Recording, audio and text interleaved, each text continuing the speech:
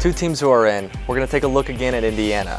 The Hoosiers handily beat Northwestern in the Big Ten tournament to help their cause. They could need another one against Maryland to really feel safe.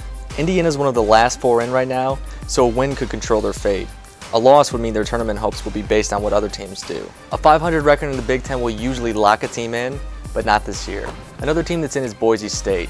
The Broncos finished tied for first place in the Mountain West Conference regular season, and they avoided a resume blemish against Air Force in a conference tournament. And that's what Boise State absolutely needed to avoid.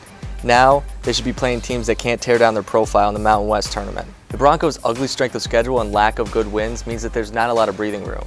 As long as the committee doesn't throw a curveball though, this team should be in. Two teams who are out. First, we're going to take a look at UCLA. The Bruins destroyed USC in the Pac-12 tournament, but honestly, if they didn't blow out the Trojans, it would have looked bad. Unless lots of bubble teams stumble, UCLA still needs another win. The problem? The Bruins face Arizona next. It could be a make or break game. A win means that they're obviously in. A loss means that they could be an NCAA snub. Another team that's out is Texas A&M. The Aggies did what every bubble team tries to avoid. They lost to a garbage team. Falling to Auburn in the SEC tournament likely will doom Texas A&M's chances. That's 3 ugly losses in a row after it seemed like this team was in the safe zone. Now, looking at the Aggies' resume, their best wins come against LSU, and their strength of schedule is in the 70s. That's just not good enough. North Carolina beat Louisville in the ACC tournament on Thursday, and it doesn't seem like it had that much meaning aside from advancing in the tournament.